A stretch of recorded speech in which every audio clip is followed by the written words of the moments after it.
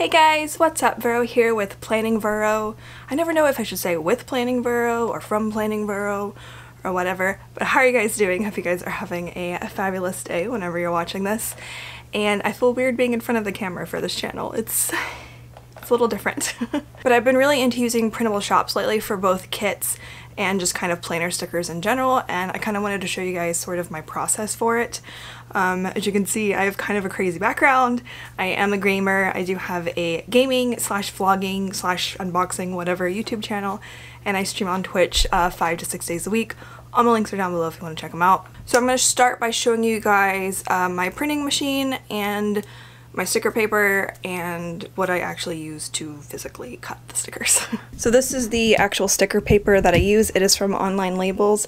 It's just the removable white matte paper. I think it works just fine for printing at home. People probably even use it for their shop. What I really like about them too is they often send $10 off coupons. So I usually end up having you know, a couple packs of these with 100 sheets each, so it usually lasts me quite a while. So here's the printer that I use. This is the HP OfficeJet 3830, and I think it works just fine. Let me move my Hearthstone pillow. We also got Buffy. Hello, Buffy. So we're just gonna put the paper in the back, and this printer prints whatever's inserted in the front, so it's, I don't know how to explain it, but I think you get what I mean. But if you're just printing at home, you can pretty much use any kind of printer. I think this was maybe like 25, 30 bucks on Amazon. I'm not 100% sure, but I really like it for printing stuff at home. So I mean, use trial and error. If you're obviously, you know, trying to make your own printable shop, and you're trying to sell like physical stickers, you know, you definitely have to do some research on printers and kind of work what works best for you. But for printing at home, I think this one works great. Now for the actual sticker cutting, I use the Silhouette Cameo, and I absolutely love this thing. I will say it is a giant pain in the butt sometimes to use, but it's awesome. So if I'm going to be printing a lot of stickers, so I have it on this like little tier cart thing in the back of my office, but if I'm going to be printing a lot of stuff and cutting a lot of stuff, I usually move this to my desk. So when it comes to actually cutting stickers, you do want to have some space in the back because the sheet will come through here, so please keep that in mind. As I said, I like to move it to my desk if I'm printing a lot of stuff and cutting a lot of stuff. So I'll usually just set mine up just right here. And then I also use this to kind of cut the sheets down so I can actually fit them in my planner. I got this at Target years ago. This is the sticky pad thing that you use to feed the stickers through the machine. And this is just my planner that just happens to be sitting here. So now we're gonna move over to my computer. You obviously do not need this much of a computer. As I mentioned before, I'm an avid gamer. I work from home. I have a triple monitor setup. You can use any computer that can run the software, like you do you. Alright, so I swapped over to my screen recording on my computer, as well as the DSLR camera that I use as my webcam. Again, I'm a little extra. But anyway, so I actually have a folder for stickers. I also have a PSD that I usually print out, and it's basically like a to-do list. I can show you guys real quick. I'm not printing it out today because I'm not going to print a whole bunch of stickers, but if I'm printing, you know, more than 3, I have a column for printables and a column for cutting, and then I write the name and the shop, and then I just go through and mark everything. I do plan on eventually releasing a PDF for people to use, but I kind of want to perfect the design a little bit. I don't really like how it looks right now, so. But I have a folder for stickers, I have a folder specifically for my own stickers, and then I have one for each shop. So this is just a couple of shops that I recently purchased a bunch of kits from. So we have Fast Fee Printables, we have Paper and Gumption, and we have Paper Crown Planner. These are probably some of my favorite ones to purchase printable kits from. As I said, I will list a whole bunch down in the description bar of the ones that I've used and really liked. I find printing out stickers that someone else has designed and kind of put the Silhouette cut files and everything all together for you is a really good way to learn how to use the Silhouette Cameo. It is a very complicated program and a very complicated device sometimes. It can be very finicky, your cut lines can be off for absolutely no reason, it can just go on the fritz for no reason one day and then the next day be a perfect little angel. Like, that is just how the machine has always been for me. I got it several years ago from woot.com, I think for just like 100 or something. You can always find deals. A lot of people use the Cricut. There's so many different machines that you can use too. Just kind of use whatever's within your budget and what you think would work best for you. That just happens to be what I got. But I do find printing out and cutting stickers that someone has already kind of done like the grunt work for it definitely makes it a lot easier, and then you can kind of move on to trying to do your own.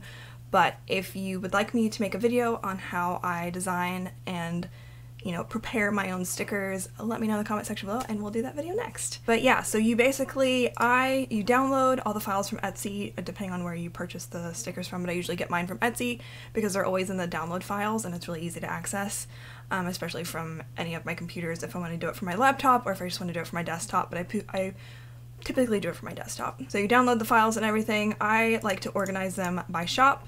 And then in each shop list, there is the name of whatever it is. So we have like double boxes, we have an actual kit, you know, and it's whatever their cut files are. So we have, you know, paper and gumption, and then we have paper gum planner, and we have like February. So obviously I already printed those out, but I just didn't delete the folder. I like doing this because it keeps me organized and it makes it a lot easier, especially when I'm doing like a big printing day. Because let me tell you, printing and cutting stickers can sometimes take hours. So keep that in mind.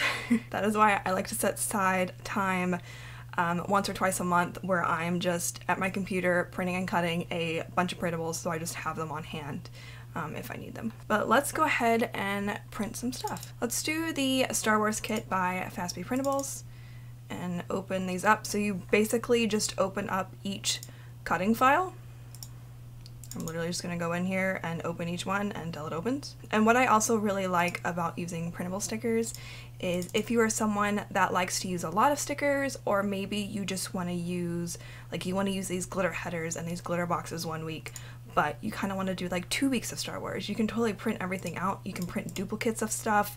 It's really nice. It's really up to you. You can print as many or as little as you want. I don't really need the glitter boxes, so we're gonna skip those. So now that we're in Silhouette Studio, which is just the software that comes with the Silhouette Cameo and probably all the Silhouette machines, I'm not sure, we are going to get this prepped to print. But so I'm gonna go to File and then Print.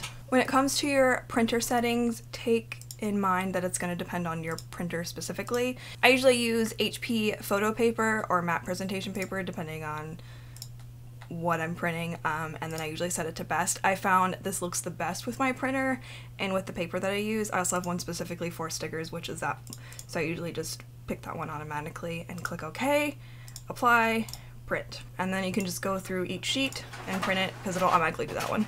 And I will say printing it in this specific setting, at least for my printer, it does take a while, but I find it just looks a lot nicer than when I print it normally. Personally, I just find it does. But again, if you're just printing it for yourself, you know, it doesn't necessarily matter, you know, how good or fancy it looks. You know, you do you.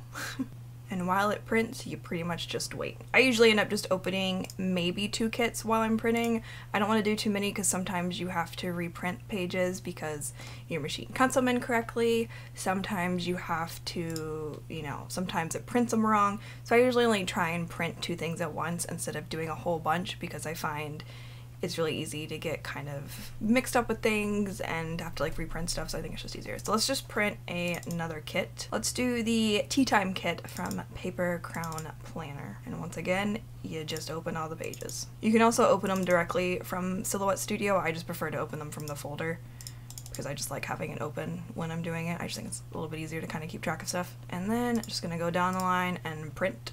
You can also just do Control P on your computer with your keyboard to do print, or I think it's Command P on a Mac. And now we wait.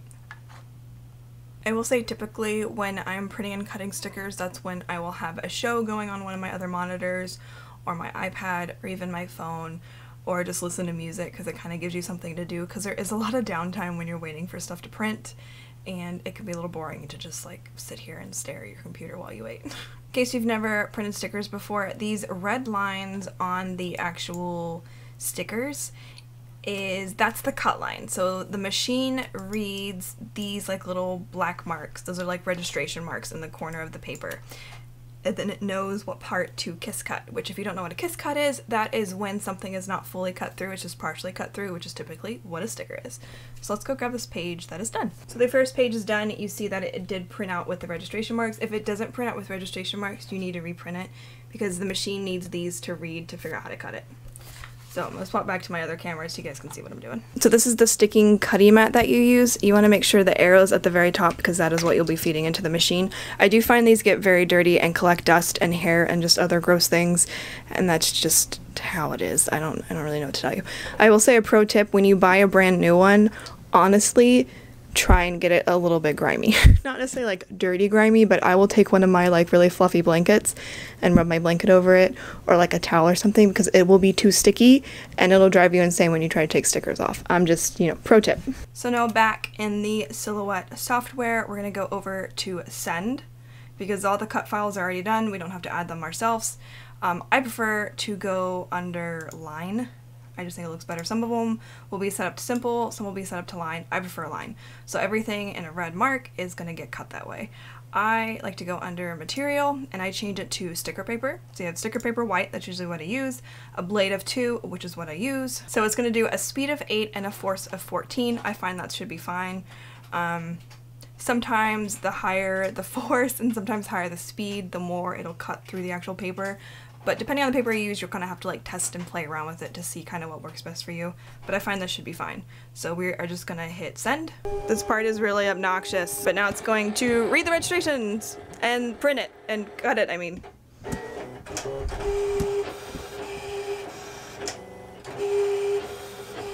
So once it's finished, it'll say job complete. It's kind of hard to see because it's reflecting the light, but you just hit unload and it'll spit her out. And then you just peel this off.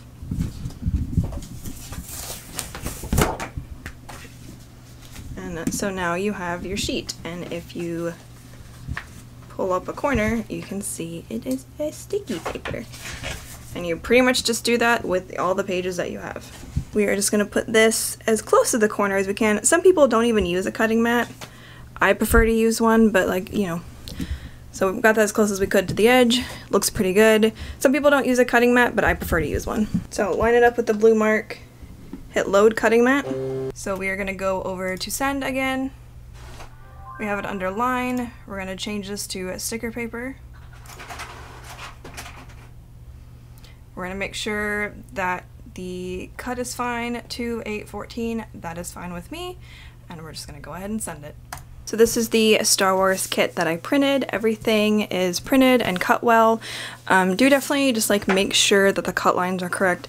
I've had stuff sometimes either print wrong or the cut lines are off and I had to redo it. So just be sure you double check that, because you don't want to go to use the kit and realize you got a messed up cut line or page or something. So I like to use this to kind of cut down the pages a little bit. You can also use scissors, kind of just whatever you have. I found that some kits that you purchase online will have these where they're a little bit smaller and they can fit like a photo album, which is how a lot of people store their stickers. Some of them they don't come that way, which I mean doesn't really bother me either way, but I will kind of cut these myself just to kind of cut it down just a little bit. So I'll kind of line that little like string that's in there as close to the edge as I can get without cutting it. And I'll just kind of go through and clean up the edges a little bit. But yeah, that's pretty much it. That's how I print and cut stickers. A lot of it really helps when you use stickers that already have cut files, and that's mostly what I do, but I do kind of design some of my own as well. But I mostly just wanted to make a video kind of showing you guys how I print stickers and how I cut some from printable shops, because I have had people ask me about it, and honestly I love using printable shop stickers. I think it's a good way to support, you know, other fellow planner people, and you know, you can get a kit for just a couple of bucks instead of spending one to get the physical kit. Obviously you spend more at the beginning because you have to buy the printer and the paper and the machine to cut everything, but in the long run I think it's a lot cheaper. And honestly, like, this is a gorgeous printable kit. It turned out really good. I'm really happy with it. So my printer isn't too bad. I like it. So thank you guys so much for watching this video. I hope you enjoyed it. Don't forget to give it a thumbs up if you did, and hit that subscribe button. If you would like me to make a video kind of showing how I design my own stickers and all that, let me know in the comment section below and maybe we'll do that for the next video. So thank you guys again for watching, and I'll see you guys next time. Bye.